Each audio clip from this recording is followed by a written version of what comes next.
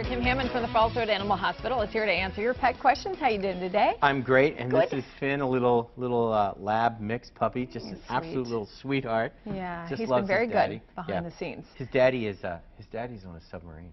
That's right. How cool is that? It's really cool. It's very cool. Yeah, just talking to him behind the scenes. Yeah. We have several questions for you. We'll start with this one. I have a 3-year-old cat who caught a bird yesterday. Should I be concerned about him catching any diseases from it? You know, no, none. No? But that's a weird thing when a dog catches a bird. I mean, it's really tough. That predator-prey thing. Yeah. That's happened in my household, and it's, I hate that. Well, and cats love to do that. Yeah, and I might tell you, if you have a wild animal problem, if you some sort of like strange wild animal, a bird or a raccoon or whatever, you know, you can always call me at the Falls Road Animal Hospital, and I can tell you what to do. There are people who will help you. There are veterinarians who can help you. Okay. Yeah.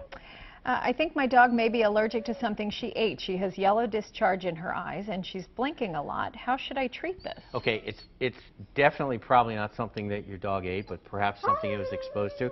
Could have an environmental thing that hurt the eyes. Yellow discharge is significant.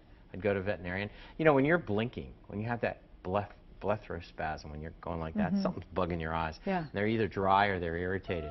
A lot of times you go to the veterinarian and they take care of it just like that with a little salve. Okay. Yeah, easy. All right, last one. My 5-year-old bulldog has broken out in blisters around his mouth and chin. What could be causing this? All right, it may not be anything more than acne. A lot of these dogs have acne, and they slobber on themselves, and you have to just use little acne pads to wipe around their mouth when they're eating and after they're eating. Cats, too, they get feline acne. So that's the first thing I'd think of. But you just never know. Right. You know, and when you're getting something that worries you like that, I'd ask a them in. veterinarian. Yeah, you should. You know, if it's all over the place and it bugs you, ask somebody. All right. You had something you wanted to mention about boarding, well, you know, summer boarding. Yeah, this is the boarding season, and you're going to be looking for places to board your animal. Make sure there's 24-hour care. A veterinary clinic burned down in Texas, killed 32 animals overnight because no one was there. And this was a good clinic. They just had nobody there at night.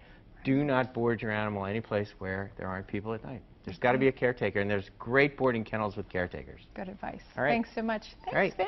We'll let you go now.